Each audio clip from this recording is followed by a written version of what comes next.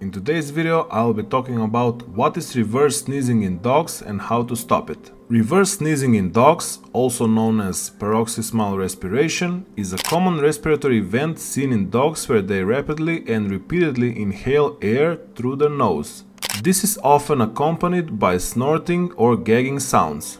This condition is called reverse sneezing because it sounds like the dog is suckling in their sneezes rather than expelling them out, which is what happens in a typical sneeze. The sound that a dog makes during a reverse sneeze can be quite loud and startling, but is generally not a cause for concern. Reverse sneezing is usually caused by an irritation to the throat, pharynx or nasal passages.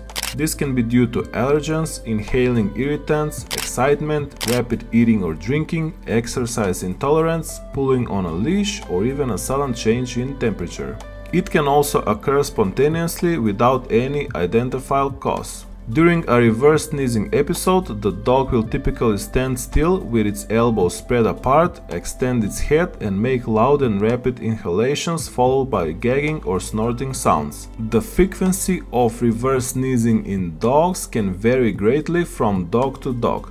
Some dogs may experience reverse sneezing multiple times a day, while others may only have episodes once or twice a year. However, if you notice that your dog's reverse sneezing is becoming more frequent, or if it's accompanied by other symptoms such as a runny nose, coughing, difficulty breathing or eating, or if the sneezing episode seems to distress your pet, it's important to consult a veterinarian. While occasional episodes of reverse sneezing are typically normal and not harmful, frequent or severe episodes could indicate an underlying health issue such as allergies, a respiratory infection, or a nasal obstruction that needs to be addressed. Here is how to stop reverse sneezing in dogs. Step number 1. Keep your dog calm.